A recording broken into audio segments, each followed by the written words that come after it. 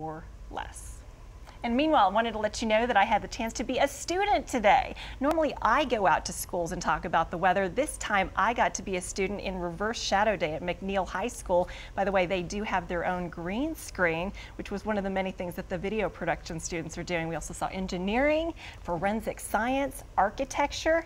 They've got it going on. With the stuff they're learning in high school, they could probably teach us many things about what's the latest using trends green screens out there? and television. It was very eye-opening. Yeah, great experience. Yeah. Well, if you are